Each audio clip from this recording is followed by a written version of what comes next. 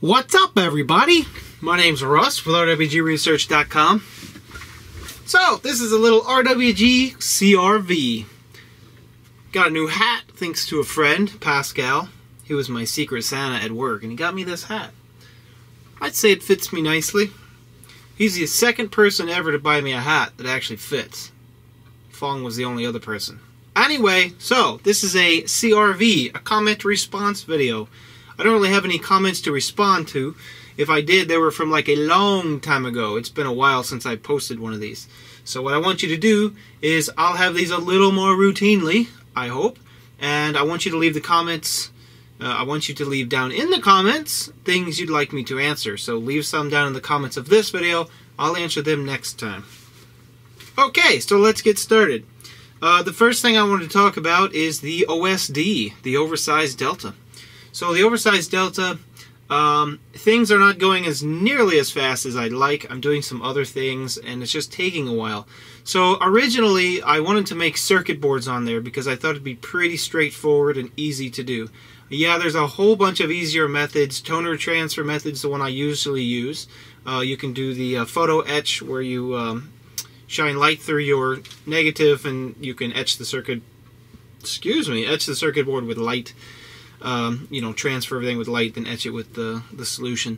However, by doing it this way, it's really opened up the possibilities of the printer. So I recently purchased a 2.5 watt laser to put on the OSD, and as you know, I built the CNC spindle for it. So now it's kind of like a multi-machine.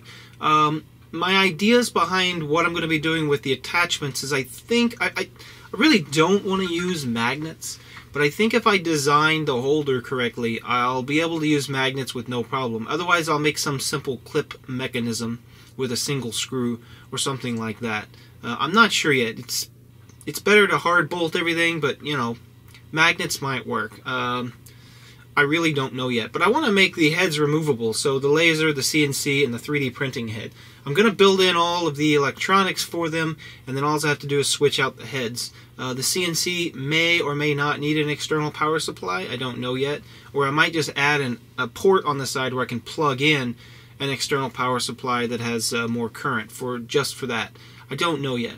But in the end, you know, it really opened my eyes about what I could actually do with this machine. I can CNC cut things, I can laser engrave and possibly laser cut things, and 3D print with the same machine, which originally wasn't my intention, but after, like I said, doing this, alright, so it worked pretty well. So that's where that project stands. The other thing I want to do is I've been printing with acrylic, which I showed you in the very last video I posted if you are watching my channel on a routine basis. And that acrylic, originally I wanted to cast some parts, and acrylic is the best way to do casting because when you burn out the acrylic, it doesn't leave any residue. It burns clear, no black toxins. It's probably still got lots of toxins, but they're not black. They don't turn into carbon. How the chains and the molecules are made, they don't turn into carbon, which means when you burn a mold out, everything goes away and there's no room for anything bad. So that's been on my list for a long time. But one of my goals is to take the OSD and everything on it that's plastic, put aluminum pieces, but I want to print those pieces and then cast them. So I have no idea. The OSD project will probably be done, and I'll probably use that printer to make the pieces for the molds. I don't know how much time or when I'm going to get to that, but the ultimate goal for the OSD obviously is to be all aluminum, everything. So that's the goal. Also on the OSD, I got a new aluminum plate for it, and I'm making my own heated bed, so that's something else I've been working on. But I definitely replaced that really thin aluminum plate I had. I just don't think it was good enough. So I went to that Apex Electronics, which you guys saw in my last video, and I found some aluminum there. They sell it for scrap price for the aluminum.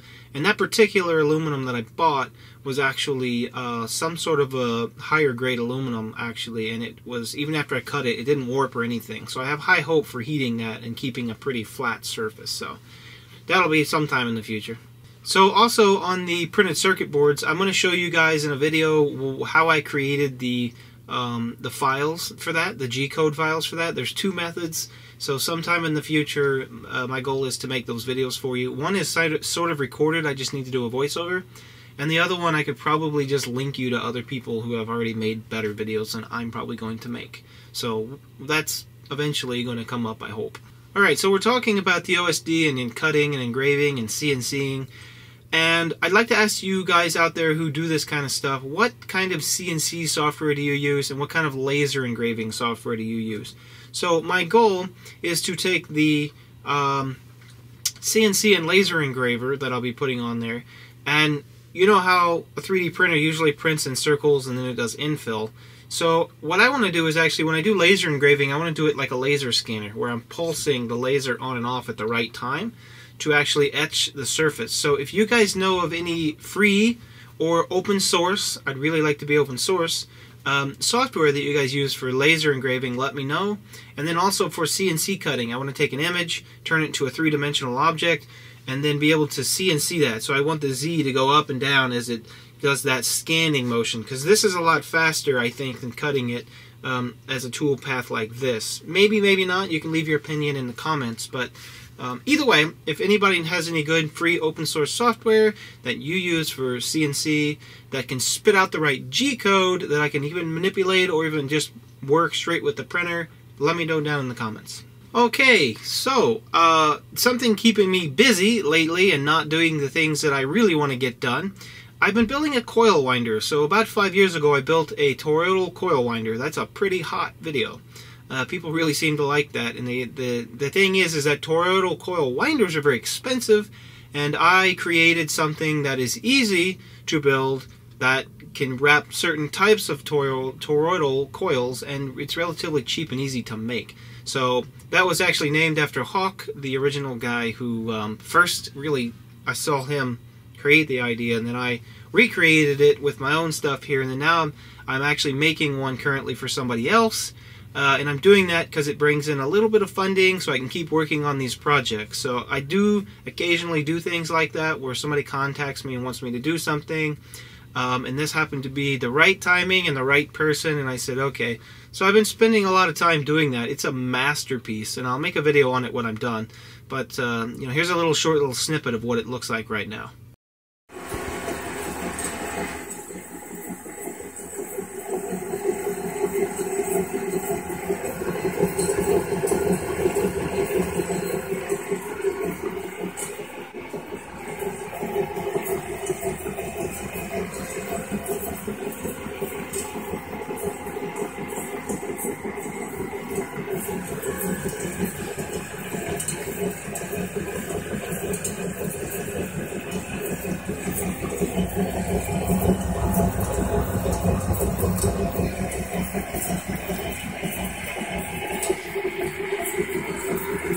It's working! Still more to do. That's at about 6 volts.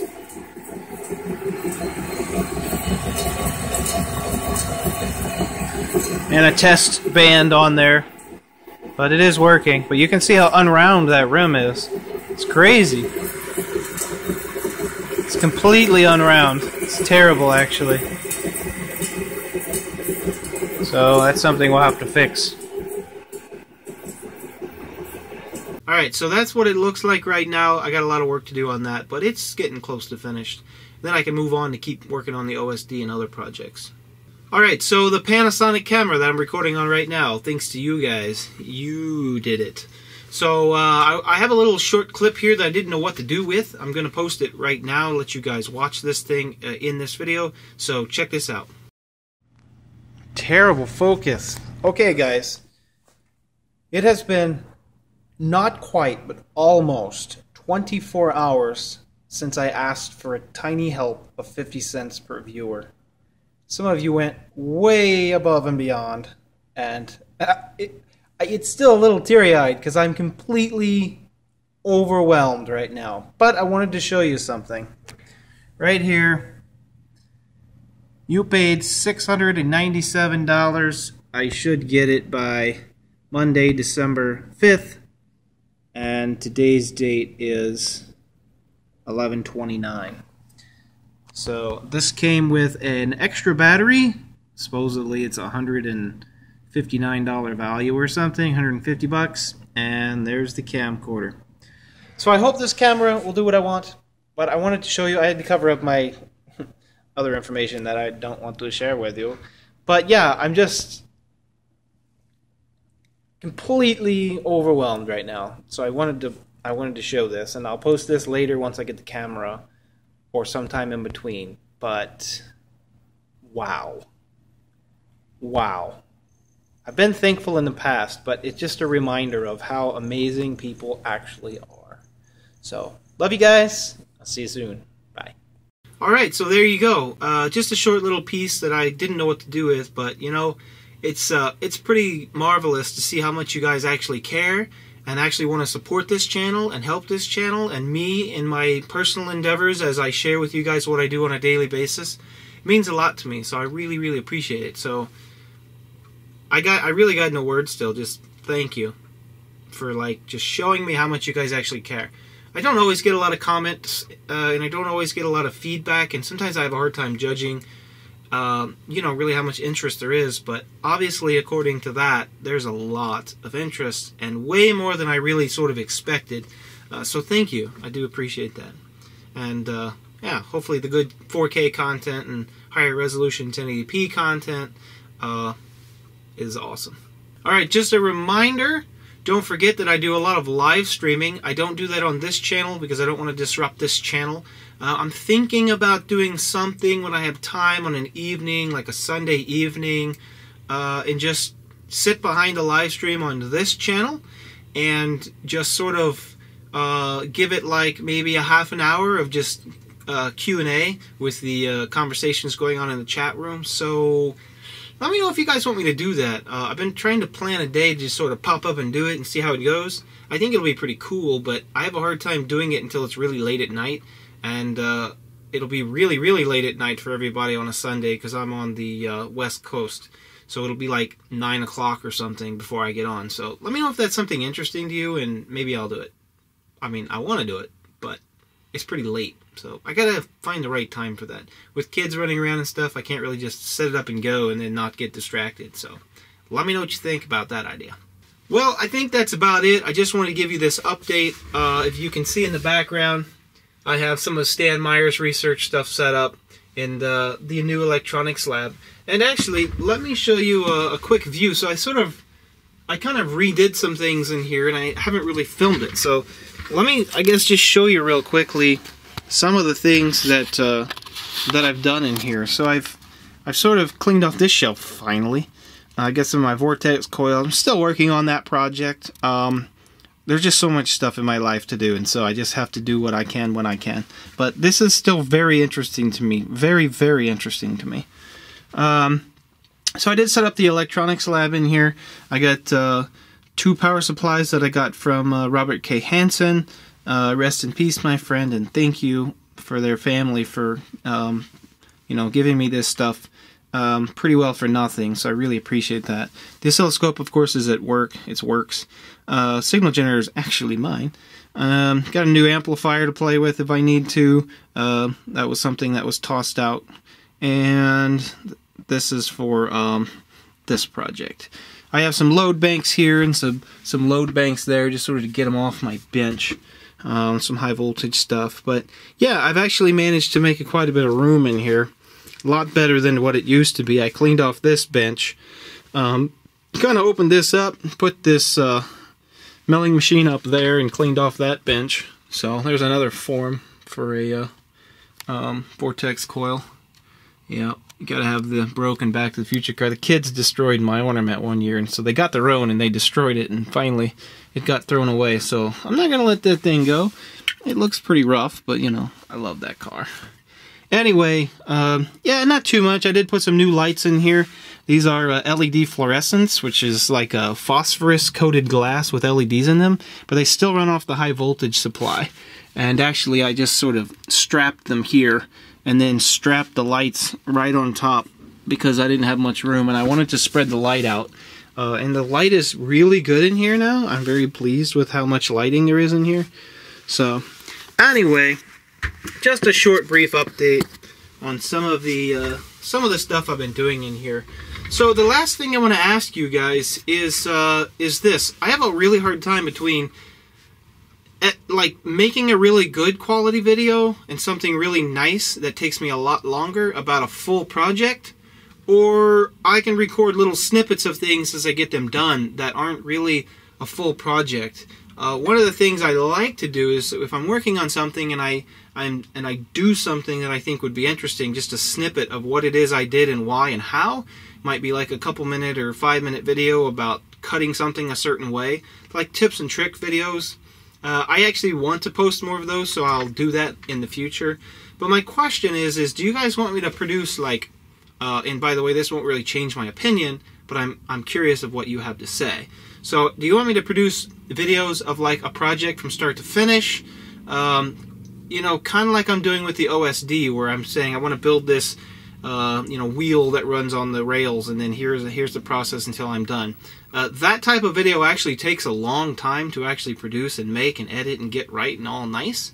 Or I could just post like, hey, I'm cutting some wheels for the OSD, and I just record some really short video of something I'm doing, and the video may be like 3 or 4 minutes long versus the 12 to 20 minutes long it takes to do a full production. Now, I'll probably still do a full production on top of those little snippets, but I'm just kind of wondering like if you're interested in those snippets, if they're worth my time, you know, doing the editing and publishing. I'll probably try to do most of them in a one take, maybe not, but just let me know what you guys thinking down in the comments. So anyway, this has been an RWG CRV, a comment response video, and leave your comments down in the comments section about questions that you want me to answer, and yeah, hopefully you didn't forget anything that I asked. So that's it. Peace and love. God bless you guys. Thank you so much for being awesome. And I will continue to do my part by just filming what I do and sharing it with you. So, yeah. It's really cold. It has been very cold. I think yesterday it was 36 degrees Fahrenheit. I know, it's not very cold. I'm used to actually Indiana weather, which is like down towards the 10s. 0 to 10s during winter. But for here, it's cold. You know, my feet are cold right now. But my nose isn't running, so it's not too bad. Alright, peace and love. God bless. See you later. Oh, and I recorded this video in 4K, transcoded it, post-processed it, I guess, in 1080p. So you can also let me know what you think about that. Bye!